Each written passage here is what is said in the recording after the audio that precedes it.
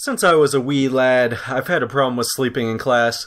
Back in middle school, I started getting bad insomnia and would just sleep a maximum of 4 hours a night, then go downstairs and watch some Adult Swim, Transformers, and Ben 10 until I had to go to school.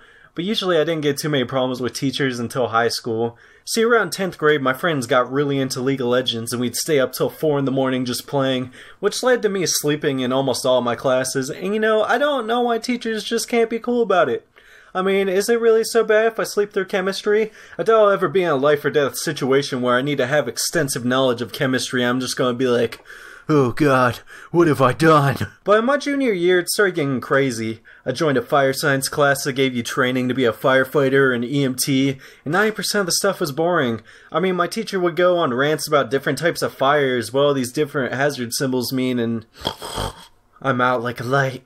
The worst part was in that class, if you fell asleep, you had to stand at the back of the class, and the class was 3 hours long.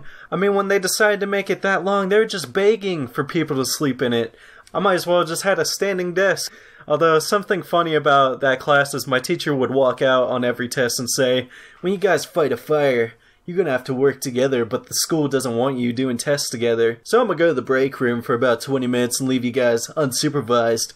Wink wink. The first time everybody was kinda like in shock about it, but by the second time we had the two smartest kids saying the answers out loud to everyone. I think that's probably what I miss most about that class. Also in my math class, my teacher would just drop a book by my head every time I fell asleep, but after a while I would start getting bags under my eyes, and I think he felt bad.